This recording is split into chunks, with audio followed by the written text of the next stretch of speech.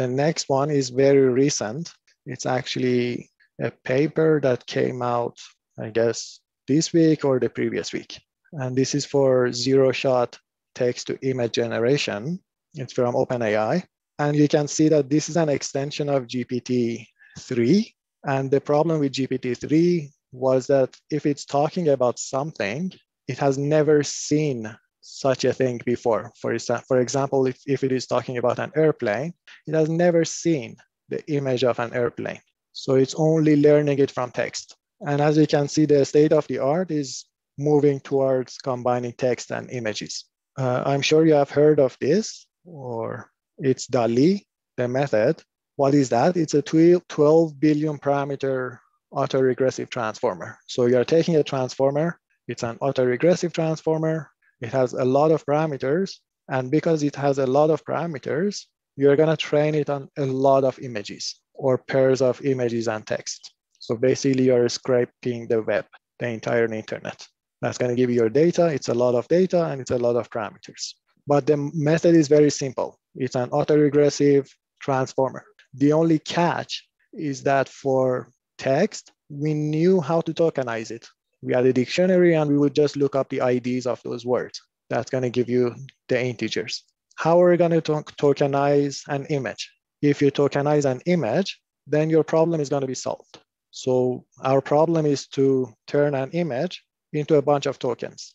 Basically treat an image as if it's a sentence. And then once you have that, you can apply the decoder part of your transformer, predict the next word or predict the next token, and then you can start generating text and images. How are we going to tokenize it?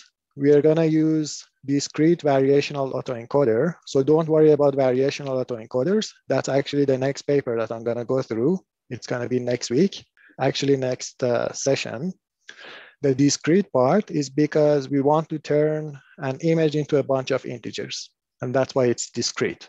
I'm not going to cover discrete in this course, but the extension is very simple. Once you learn variational autoencoders, you're going to know how to discrete it, how to make it discrete.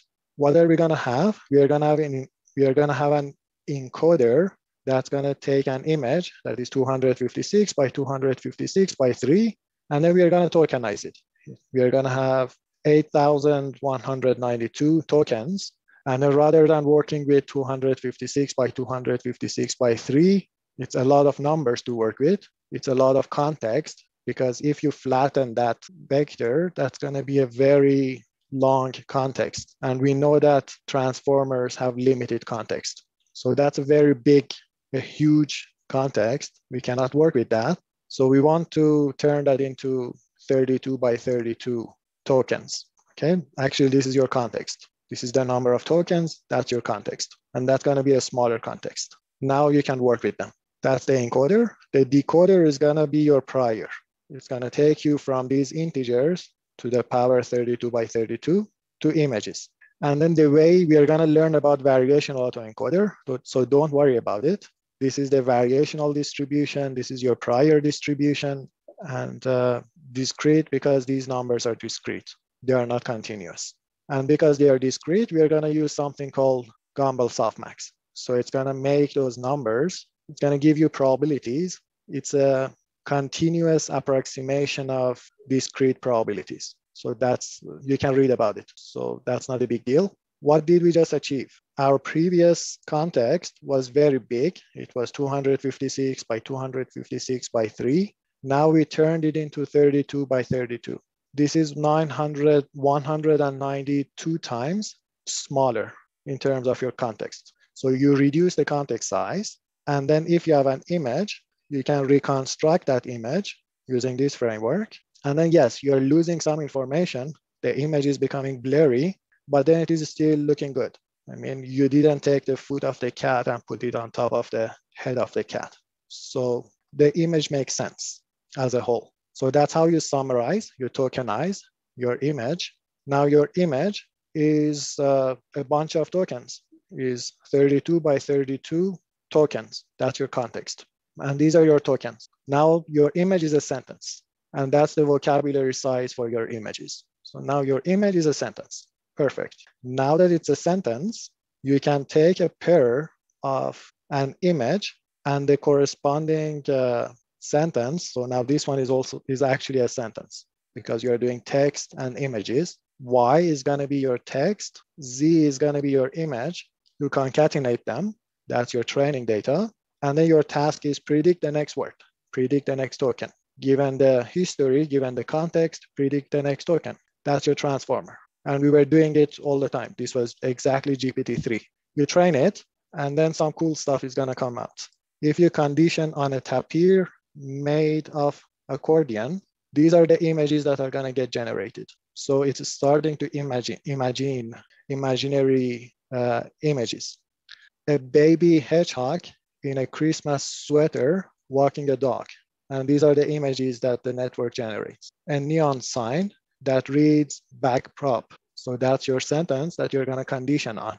And that's going to generate images like this. Or you can do image to image translation. And if you want to generate images that look more realistic, they're not imaginary, you can say, let's condition on a very cute cat laying by a big bike.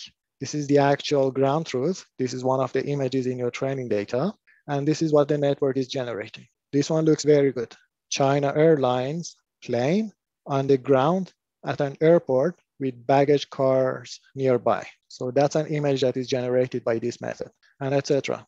A very cute giraffe making a funny face. I think I'm gonna stop here. And for those of you who have questions, you can ask. And for those of you who want to leave, you can leave. I'll be around. I had a question. Sure. So you take an image and you convert it into 32 by 32, I don't know what you call it, well, not filters, but like 8,192 of them, every image? Yes. So every image is going to turn into 32 by 32 integers from 1 up until 8,192. So that's your vocabulary size for your images. I didn't quite catch that. So that's fine. So let's say this is your image, and each image is going to have a pixel. Am I correct? Yep. And each pixel is going to have 3 channels, red, green, blue. Mm-hmm. And those red, green, blue are usually a number from 0 to 255. But these are real numbers. You can quantize that maybe to integers or to whatever that you want. Then that's going to be a way that you are tokenizing your image. Okay, that's fine. Yes. Each pixel and each color of your pixel, we can represent it, I don't know, by 256 numbers, integers. But then that's good. There is a problem. If you do that, you're going to have a very huge context, because in the end, what are you going to do? You're going to take your image and flatten it. Okay. Yeah. Mm-hmm. That's going to be a lot of numbers to work with. It's a huge context, and transformers cannot work with that huge of a context. So it's better to reduce the context. So it's better to reduce the pixels, 256 by 256 to 3 to be 32 by 32. That's your context. But then now you're allowing it to have a bigger span for the type of numbers that could happen.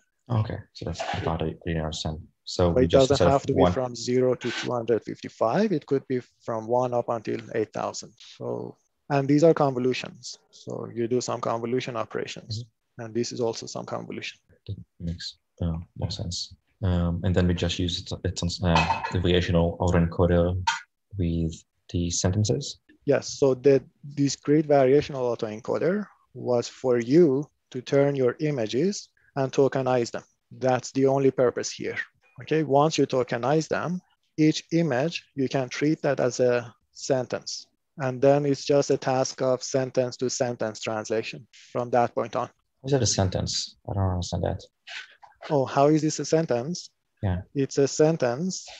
Actually, what is a sentence? It's a collection of words. It's a sequence of words. So it's a sequence of integers. Am I right? Yeah. Oh, so you're saying it's just a sequence of pixels? So yeah, this is exactly a sequence of integers. It's 32 by, after you flatten it, mm-hmm.